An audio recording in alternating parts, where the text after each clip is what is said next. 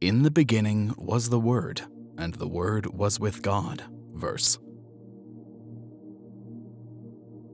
Another verse Christians used to prove Jesus Christ's divinity is, "In the beginning was the Word, and the Word was with God, and the Word was God."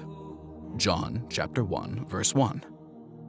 The Bible goes on to say that the Word became flesh. First, it is imperative to know that these words are not the words of Jesus Christ. Rather, the words of a Greek-speaking Jewish philosopher named Philo Alexandra in Egypt, who never claimed he was divinely inspired, and had written before the birth of Jesus Christ and John, as recognized by Christian scholars.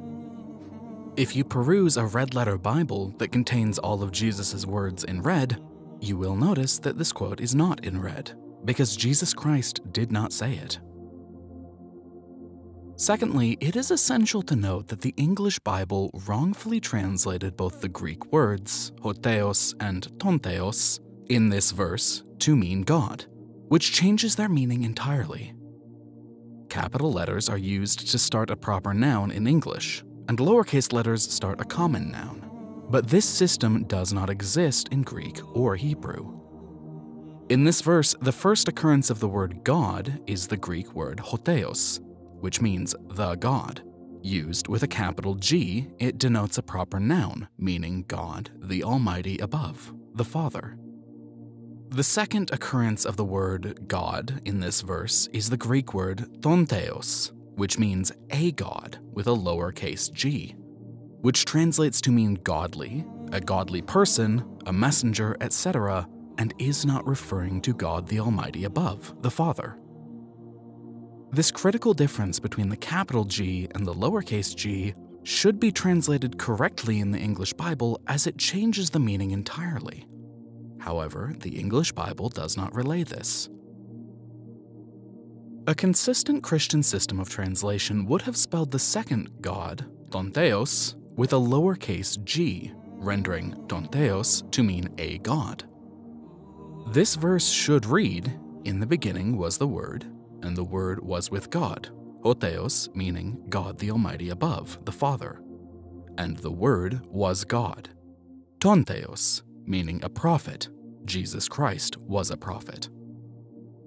If you don't read it correctly, taking both words to mean God with a capital G, you would be reading, "In the beginning was God, God was with God, and God was God," which makes no sense.